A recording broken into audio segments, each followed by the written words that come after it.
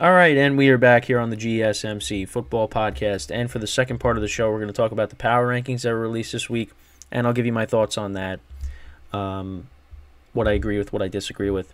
And again, I always try to go as fast as I can, but this segment always flies by, so I'm always just speeding up speeding up at the end because obviously we don't have a lot of time between each segment because each segment goes so fast. But anyway, so we go to 32, Panthers. I mean, you put up 30 points against the Packers defense, and then, you get shut out against C.J. Beathard and the Jags. So it's just, and then you got the owner throwing, drinks on the fans. We'll have to talk about that during the week. But yeah, that was not a good look for Dave Tepper. But yeah, Panthers at 32, Commanders at 31. I mean, it's just... Listen, I thought they had something with Sam Howell, but it really doesn't look like that right now. He has not been good for a while. And, yeah, the Commanders, I mean, I don't know what their plan is for the offseason, but there's going to be a lot of changes. We just know that.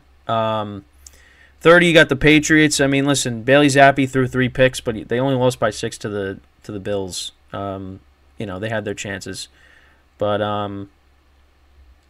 anyways, yeah, they're at 30. 29 is the Cardinals, only going up 1 spot after beating the Eagles in Philly. And we'll talk about them in the next segment. But yeah, I mean, good for them for getting that win. They really screwed up the Eagles with their playoff positioning. But yeah, I mean that was a good performance by Kyler Murray, James Conner too. I mean, yeah, I feel like they could have went up a little bit higher. Giants are at 28, right in the same spot as last week. Back-to-back competitive losses. But it's that's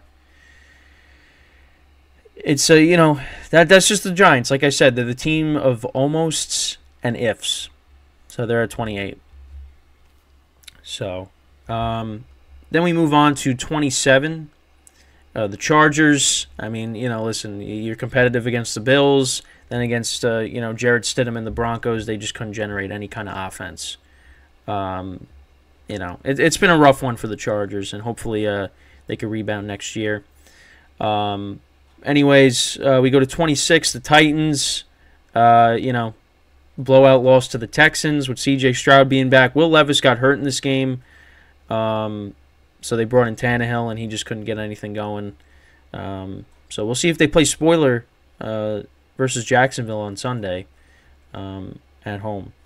Then the Jets at 25. Yeah, I mean, I don't know what happened to their defense. I mean, look, their defense, I think, gave up on Thursday against the Browns. I was impressed that they were able to, go and go down the field on the first drive. After the Browns went down the field on their first drive and scored a touchdown. But then, after that, Trevor Siemian throws the pick six. It's another team that it's been a rough year. But, yeah, they're at 25. Falcons at 24. Blowout loss to the Bears. But they still got a chance to win the division, if they can win and the Bucs lose. So, Raiders at 23. They had that big win against Kansas City on Christmas, but they couldn't repeat that against the Colts. Of course, they had the backdoor cover against me, which stunk. But, those kinds of losses happen to me when it comes to picking in the spread. So then you got the Broncos at 22. They pretty much stayed in the same spot, 8-8. They picked up the win against the Chargers. Jarrett Stidham, his highlight play was, it was really little Jordan Humphrey's highlight play. Stidham threw a pass to him, and he just, took it to the house. Chargers just couldn't tackle on that play. But yeah, the Broncos, 8-8, and we'll see if they can finish this year with a winning record. Vikings dropped down to 3 spots to 21. Curious decision by putting in Jaron Hall at quarterback to start the game as opposed to just going with either Nick Mullins or Josh Dobbs. Because if they would have started with one of those guys, that would have been a different game. But we'll talk about the Packers when we get to them. But yeah, that was a curious decision. And they're, Kirk Cousins doesn't get hurt, this team is probably a playoff team. So it's unfortunate with what happened with the Vikings. The Bears have been playing great as of late. Justin Fields has been good. The defense, though, has been the bigger story. And they got a chance to knock the Packers out of the playoffs if they could beat them on Sunday in Lambeau. And we'll see if they stick with Justin Fields. That'll be something to keep an eye on. Seahawks dropped down a few spots, losing to the Steelers. They're at 19. The Bengals dropped down 4 spots, dropping to 18 after the loss to the Chiefs. They were up by 10, and then they didn't score at all in the second half. That was another cover that hurt my chances. But, so, yeah, they're at 18. The Saints are at 17. They went up 6 spots. That was a big win against the Bucs. Where was that all year? Really? They are one of the most inconsistent teams this year. And, listen, they still got a chance. If they beat the Falcons and the Buccaneers lose, then they're in. And they're hosting a playoff game. But, if they could have played like this earlier in the season, we wouldn't be having this conversation. They would have had the division wrapped up already. 16 is the Packers. I feel like they should be higher. I feel like they should be over the Steelers. Even though, well, the Steelers and the Bucs did beat them. But Jordan Love has been playing really well as of late. And Packers might have their future franchise QB right here. Steelers are at 15. They've been playing better offensively. They went up a couple of spots. The Bucs went down 4. They're at 14. That was a bad loss to the Saints. But they still, listen, it's right in front of them. They just got to win and they're in. So then the Colts are at 13. They went up a couple of spots. Yeah, actually all the AFC South teams. So you got the Colts at 13, the Jags at 12, and then the Texans at 11. I don't disagree with that. I think right now, listen, I think the Texans might. I think the Texans will get into the playoffs. I think with Trevor Lawrence being back, the Jags win on Sunday. But if they don't, that's going to be really bad if they don't. I think the Colts, unfortunately, might be the odd team out, but they're going to be a good team next year. So we'll see.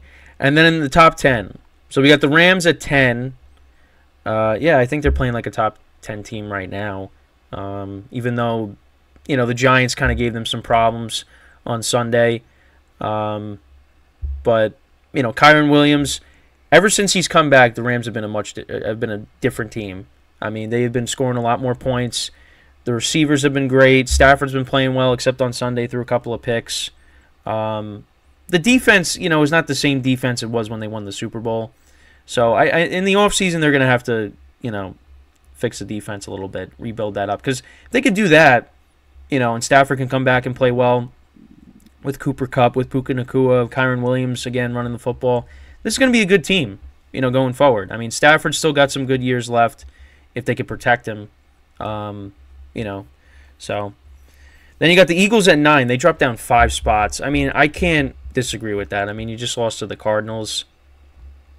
So I can't disagree with that. Their defense, that's a defense that has not been playing good. So then you got the Chiefs at 8, got back on track against the Bengals. Isaiah Pacheco's been running the football well. They weren't lollygagging. They didn't do any of these, trick plays, and they just had Harrison Butker kick field goals, pretty much the whole game after the first touchdown, and the first and only touchdown they had of the game. But, still, we have our concerns with this team. Then 7 is the Browns. This team is going to be very scary in the playoffs. If Joe Flacco can limit the turnovers, this is a good team. This team is going to give teams problems in the postseason. Then at 6, you got the Bills. It's crazy how they could either get the 2 seed or miss the playoffs entirely. But we'll see what happens. And then the top 5, you got the Lions at 5. They should have beat Dallas. Well, let's be honest. I still think Dallas is better than them, but they should have beaten Dallas. Then you got the Dolphins at 4.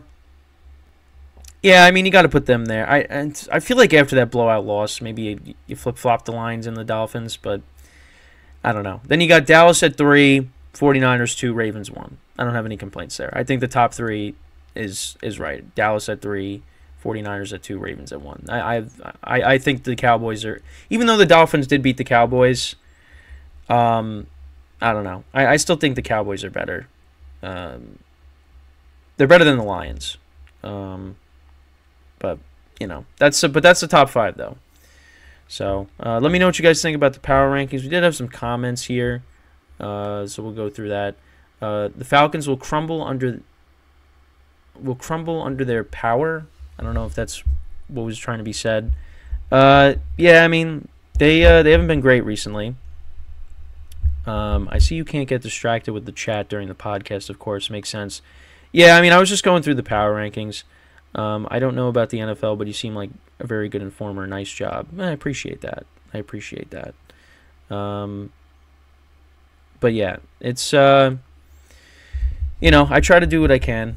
I mean, listen, there's other people that are more knowledgeable than me. I know what I know, so that's basically the best way to put it. But it's also to obviously interact with the viewers, which is the one thing that I want to do more of, as we get more comments, in the chat. Because I don't want it to just be me, talking for an hour with, nobody saying anything in the chat. I want to be able to respond to comments, listen to your guys' opinions on things, because that's really what this is all about. And we're working towards that. And obviously, again, like I've been talking about, there's going to be more, shows in the coming weeks.